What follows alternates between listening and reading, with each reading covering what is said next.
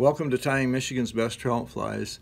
Today I'm going to do a tutorial on the easiest method that I've ever found to apply dubbing to the thread and then to the hook. Putting it on the thread is the key part. Wrapping it on the hook, there's not much to that, but I've noticed a lot of different people doing dubbing, and what I see is a tendency when the dubbing is applied to use these two fingers.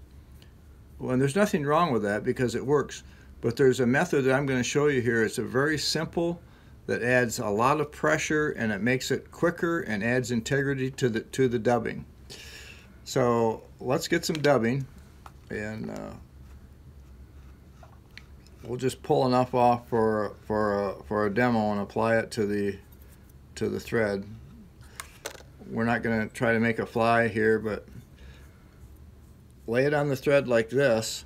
Now normally you'll watch and people will be doing this, but if you take this finger and put it behind your forefinger, now start your dubbing, you get tremendous pressure on your dubbing, and it makes it go a whole lot faster. Just like that. So to secure it and to gain some speed, just add a little bit of pressure. It's just the finger behind the other one. And so that's the best way that I've found to make dubbing quick and secure. We're going to take a minute now and take this hook off.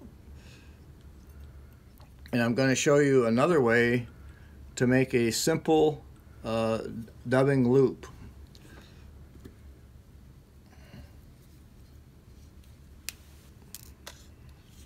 I'm going to put another hook in and run our thread down. And I don't use too many dubbing loops myself, but if I do, I never use a tool. That's what I wanted to show you, especially with this demonstration.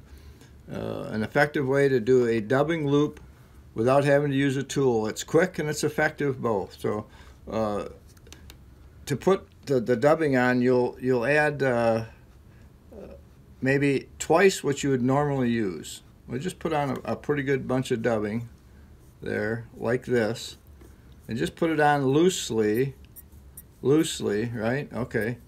So we're talking about loop. Well, where's the loop? I'm going to make it right now. Just draw your thread down, make a loop like this, and secure it on the shank.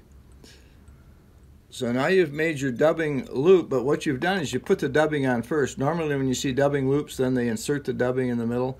This is the simplest way to do it, and you don't need a tool. Now all we have to do to secure this dubbing is to take it and twist it at the base. You can do that with your hands, just like that. Now you've got your dubbing twisted on securely, and you can wrap it on. No dubbing tool needed. A simple, effective dubbing loop that makes your dubbing very secure. Nothing to it, no tool needed. Save that money, use your hands. Just like that. There you go. That's a demo of the simplest dubbing loop that I know of. Thanks for watching, and we'll see you the next time.